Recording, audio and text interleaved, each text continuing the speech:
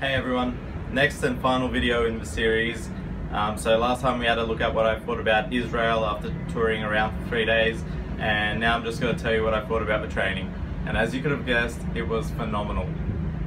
There's no better opportunity than having a dedicated week of training with Eyal himself and the global team. There's nowhere else where you're going to get that sort of experience.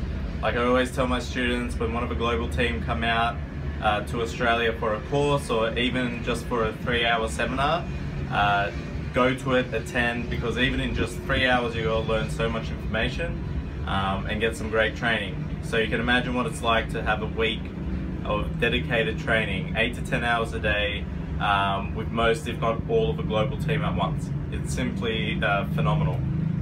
So those of you who've been thinking about it or umming and ahhing, start planning for the 2017 camps. I highly recommend it.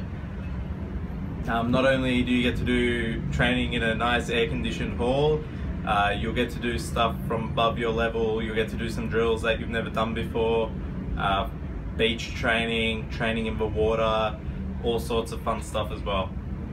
When it comes to safety in Israel, I know I've already discussed it, but I really feel like it's important to discuss it again because it seems like that's a determining factor for people. It is completely safe. I was there for 2 weeks and at no point was I worried. No point did I fear for my safety. I've honestly felt less safe in the streets of Sydney. The biggest concern I had over there regarding safety was crossing the road, because I kept looking the other way. But in all seriousness, it's safe. Head over there. It's a great place, great country to tour around, to explore.